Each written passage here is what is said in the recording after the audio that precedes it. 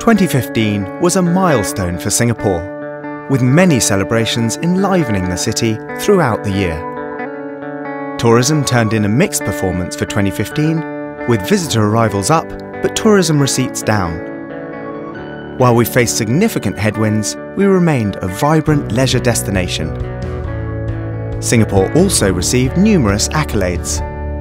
We continued our pursuit of quality tourism, intensifying marketing efforts, enhancing destination attractiveness, maintaining industry competitiveness, and engaging local residents. On the marketing front, we intensified our efforts to reach a wide audience. A series of marketing campaigns were launched. Marketing efforts were ramped up in 7 key markets. A $20 million Golden Jubilee campaign was also launched in 7 countries from May onwards. We forged partnerships with key travel, trade and content and digital players.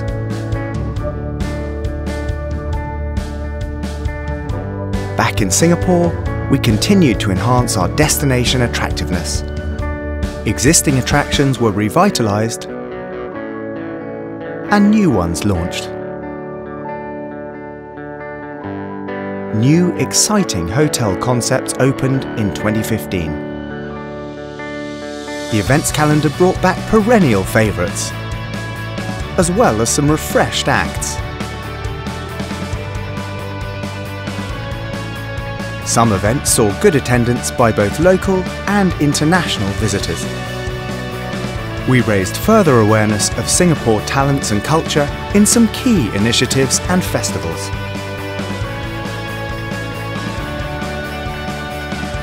Singapore was recognised as the #1 cruise port in Asia. On the BT MICE front, we saw a strong lineup of events in 2015, forged new partnerships and clinched significant wins. To hone Singapore's industry competitiveness further, we unveiled a slew of initiatives. 2 main initiatives were launched for the hotel industry.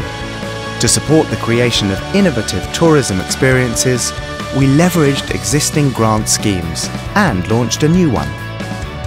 We also worked with travel agents and tourist guides to develop new itineraries for visitors to experience Singapore.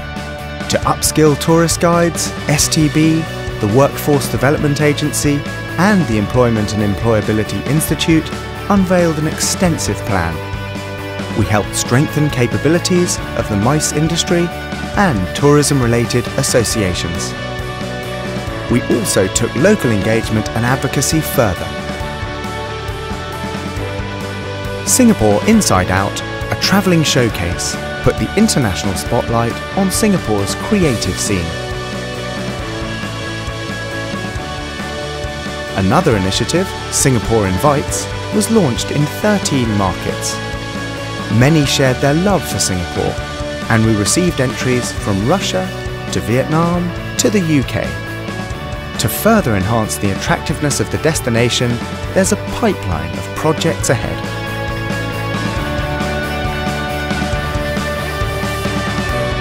What is there not to love about Singapore? I love the hawker centers. Clean and beautiful, and everything is so new and modern. 非常文化融合的国家，就十分向往的一个地方。 It's beautiful. The weather is wonderful. The people are very nice. Our local music scene is just bursting with so many new and inspiring talent.